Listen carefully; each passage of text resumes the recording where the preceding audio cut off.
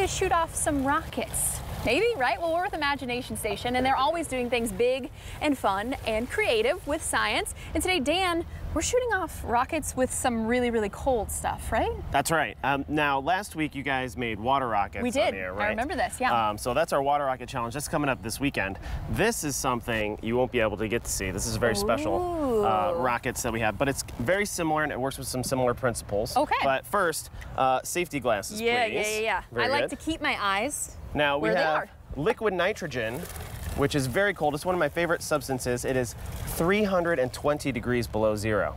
Wow. And we're going to use that to create some rockets, but it has, let's talk a little bit about some of its properties first. For sure. Okay, so I'm going to take some out and put some in this test, and expanding, and it expands very quickly, and you can see it expanding inside of my balloon here, because gases take up way more space than liquids do. Yeah, they're moving a lot faster, spreading out a lot more. And I can actually make it happen a little bit faster. Oh no. And see how large my balloon can get, because it take up like hundreds of times more space than just a liquid. And it might burst my balloon, it might not. I feel like you're trying to quite cause trouble. Oh, every time. Scares me every time. But you can see how much space it takes up. Yeah, it does. And it takes up a lot of space. When it gets exposed to warm things, it happens very quickly.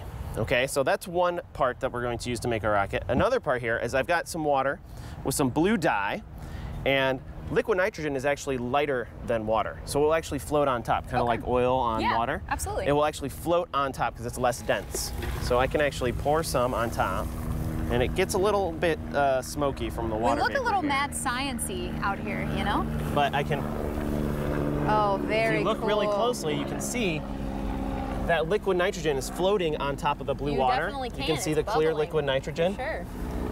Woo. floating on top. That's because it's less dense than the water that's below it, and it's just kind of floating on top, boiling away. It's forcing its way right on out of there. Okay, so that's another property that is going to be used in our rocket. Okay, so I'll it put that over here. expands and it's less dense than water, so good to know. Yes, so in order to make a rocket, I've added some water to these 20-ounce bottles. Okay. And what we'll do is we'll take a little bit of liquid nitrogen, pour it on top of our water. It's going to float on top because it's less dense.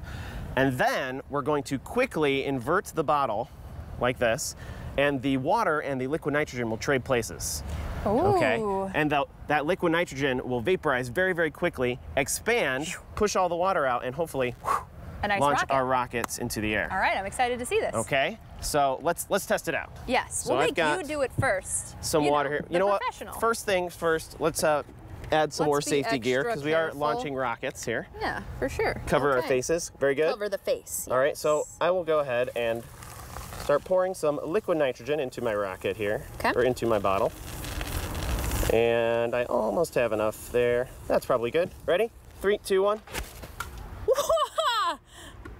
Over there. Into the dish. Perfect. I mean, you were aiming for that. Right? Perfect, right? Absolutely. And you see how fast it shot up into the air? Yeah, it was not playing around. So once we switched places, all that liquid nitrogen expanded very, very rapidly, shot it off. I'll do one more so you can see. I know. I need lots of... I think you might be a little eager to try this one. I know. I'm excited. This will be cool. Okay, so I'll add my liquid nitrogen on top. Again, less dense than the water below. Seeing it boiling on top. 3, 2, 1. Woo! No idea where that guy went. Way up over there. You can kind of see it. Nice. And they go off with tremendous speed. Okay, yeah, so are you ready? I am. So we practiced this a little bit earlier. We did. So get your hand ready. Here we go. Okay. I'm ready. Now I'll pour it in and then you pick it up. Okay. I was just so excited. You know, I just had to get in there. So we'll test out our liquid nitrogen here. We'll pour a little bit in. We've almost got enough. Okay. All right, Ellen, go ahead and quickly grab it. Turn it upside down. Perfect. We went way up into the air again.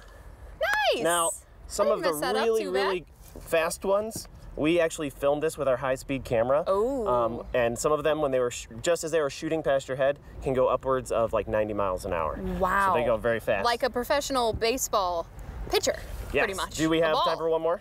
Yeah, absolutely. Let's do one more. I'll do it for you here. Yeah, absolutely. Unless you want to do it, Ellen. No, I wouldn't want you to do it. You can get them really high and zip them on out. All right, here we go. 3, Looking 2, awesome. 1. Oh, yeah, really high. There it is. Ah, boop. That one went straight up pretty much.